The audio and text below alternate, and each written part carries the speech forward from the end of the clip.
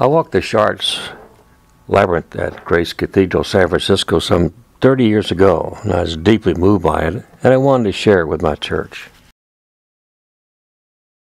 The 4 Chartres shuffles.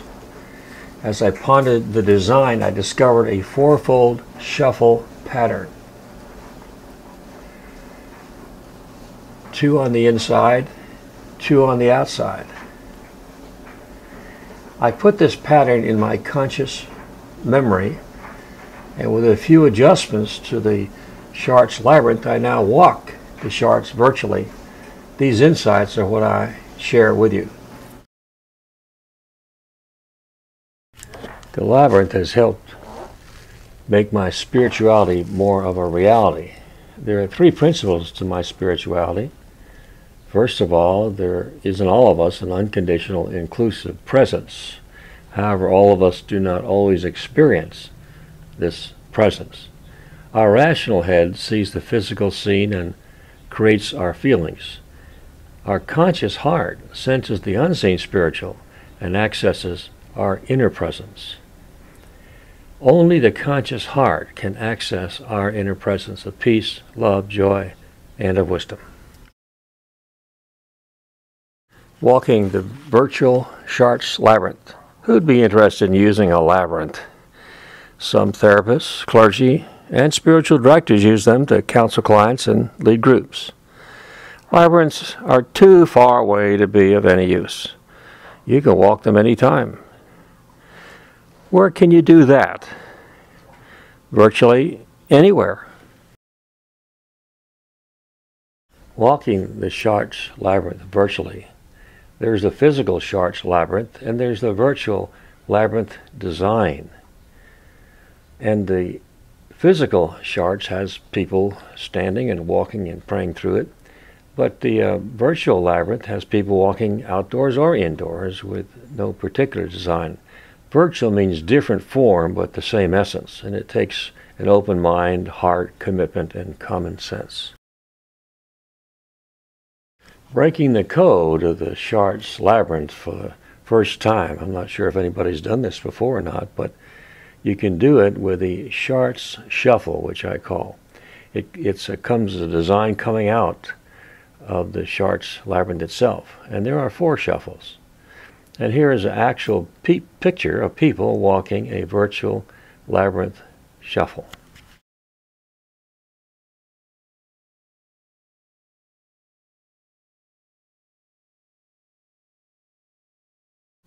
How to walk a Chartres shuffle.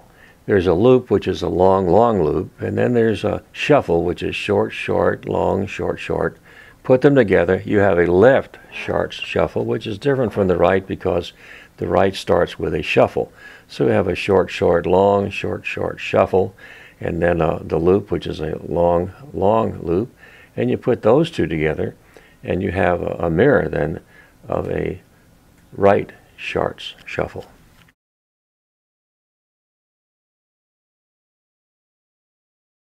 There's what I call a virtual labyrinth starter. You have the left shuttle and you have the right Chartres shuttle, and when you put the 2 together, you have your basis for the entire virtual Chartres labyrinth shuffle. This is just the starter. The virtual labyrinth starter is critical in terms of going on to the Chartres labyrinth. Going in, you come around, and then you come into the center.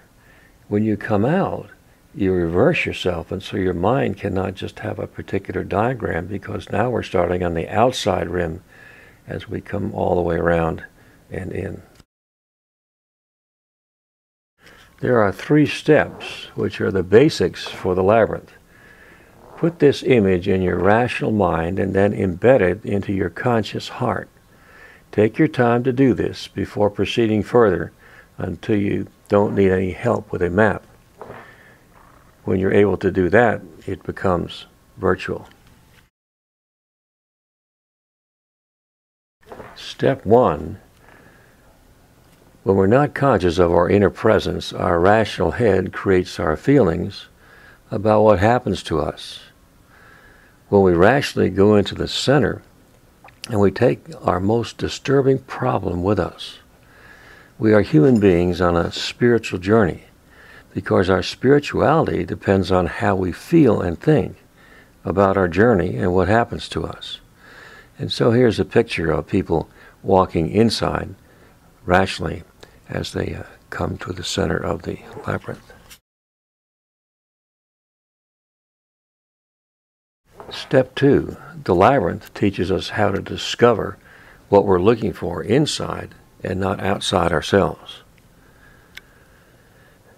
Coming in, the loops and the curves wear down our rational head, and it opens up our conscious heart.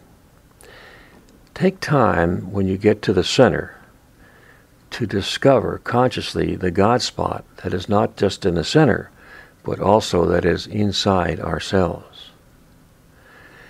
We do this by wondering what difference being in the peace presence makes now than when we were out as we first came in.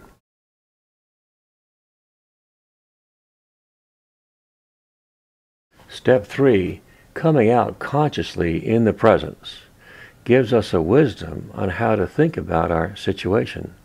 We are now spiritual beings on a human journey because our journey depends on our spiritual feeling of the peace presence that is in us. And here is a picture of those people coming out from the center. Walking the full virtual labyrinth. When you have been able to make the trip in and out consciously in the basic form, the next step after going in and coming out is to make a loop around the outside of your labyrinth and go around for a second time.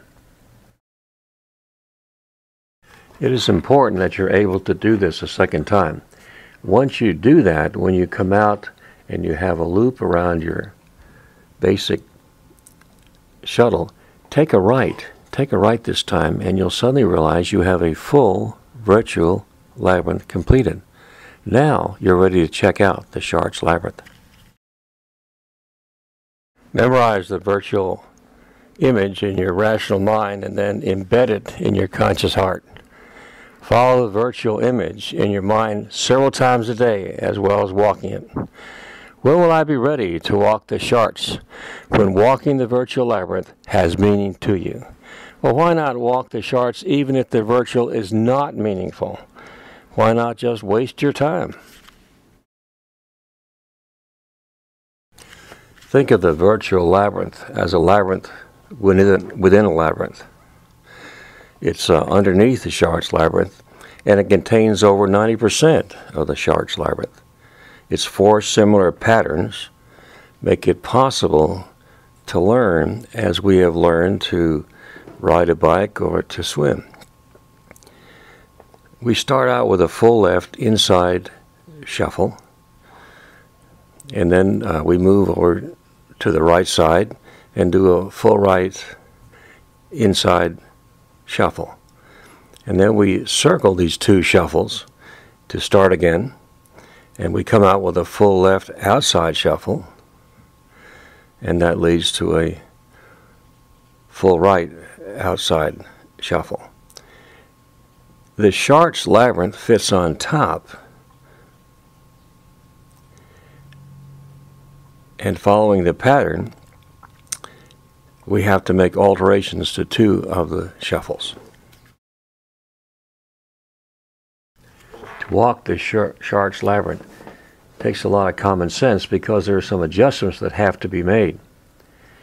First of all, when we first come in, there is a loop, and when we get into the center, there's a loop. So there's 2 bottom loops that must be compensated and adjusted to when we do the Shark's Labyrinth.